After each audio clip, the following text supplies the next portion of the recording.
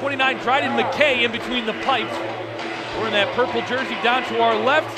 Got the win for Minnesota State last night in overtime, 3-2 the final. Made a few good stops there for the Mavericks. Justin Kappelmaster will get the start for the Ferris State Bulldogs. 38 stops on 41 shot cover. Long shot from the point, deflected, loose in front, saved Kappelmaster, bounced behind the goal. Turned in front, Jerebko, and a rolling puck bounced away from him. Kappelmaster without a stick now in his own cage. High slot pass, Cota shoots, save. Kappelmaster hangs on for the draw. Up top, one-timer, Cota shoots, save, rebound, loose in front. It's still loose to the side of the crease, cleared away, and they blow it dead as Kappelmaster got tackled in the crease. 3.3 on the clock.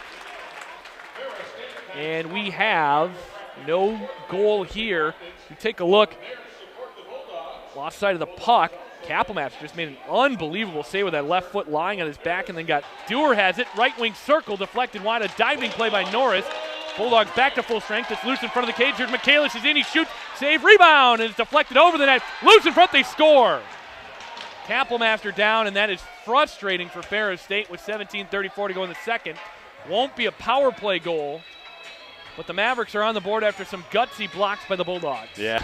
Down the right wing wall. Here's Girard in. Shoot, save, rebound, loose in front. Kappelmaster covered it up. Nice stop by Kappelmaster. Yeah, very. Hookinson in on goal. Kick stop, Kappelmaster loose in front. Another save, and they score.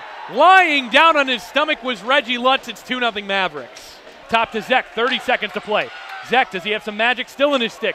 Twisting and turning, fires a shot, deflected to Lutz. Came back to Lutz, tried a shot, deflected in front. They work it towards Mack and save McKay! The save of the weekend for Dryden McKay on the one guy you probably wanted to have the puck for Ferris State. We said it wasn't enough to just take the number 8 team in the nation to overtime. You wanted to beat them. Obviously, they couldn't get it done here in this series, but you saw a lot of good hockey played from the Ferris State Bulldogs, especially here tonight.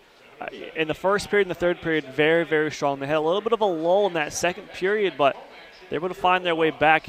The only problem with this team, you can't let yourself get in these 2-0 holes.